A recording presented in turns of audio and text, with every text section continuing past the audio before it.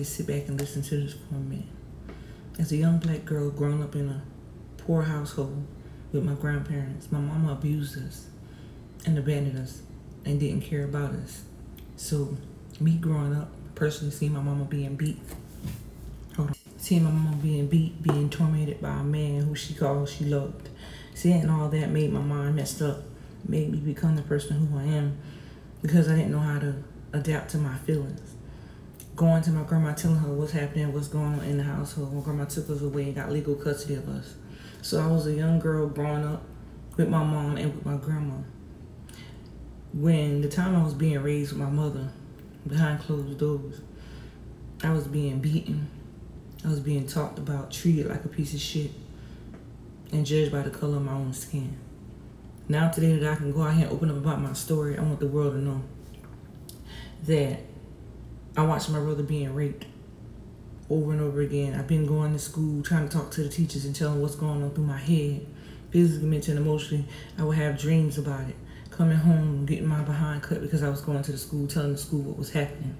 So me being who I am, a lot of people try to judge me on what they see that I post. But in this documentary, I'm letting everybody know the truth.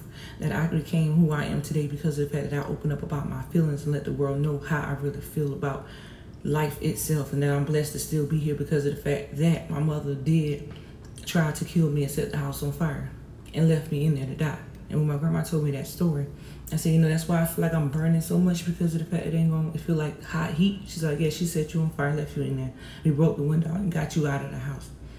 So me being who I am today is like I'm telling everybody my story because of the fact that, you know, somebody else might have went through that and is too afraid to open up. So if you can go out there and put yourself out and let the world know exactly what you're going through, why not do that? Because I feel like I'm free. I feel like I have to open up to the world, let them know, you know, this is my soul, my body, and my mind. I can't hold this in for so long. Being judged by the color of my skin, it killed me because of the fact that, you know, I'm the same color as anybody else was. My mama treated me different because of the color of my skin. She said I wasn't her child because I was too black. She said I wasn't her child because I'm stupid, I'm a bitch, and all kind of things. You know what I'm saying? I look at it today like, you know what? That same woman gave me life. That same woman put me here in this earth and pushed me out and could treat me like this. It made me feel like I was an animal, like I feel like I was lost in the world, that I couldn't be free, that I couldn't run and do anything that I wanted to do, how I wanted to do, because guess what? I was closed in a dark room, inside of a room, sitting on a bed, crying day and night, asking the Lord, why? What did I do? Why am I still here? Why am I born? And why is the purpose that you still got me here? Because of the fact that it ain't gonna, what? This is a documentary part 1. This is a documentary part 1. I'm coming to the world to let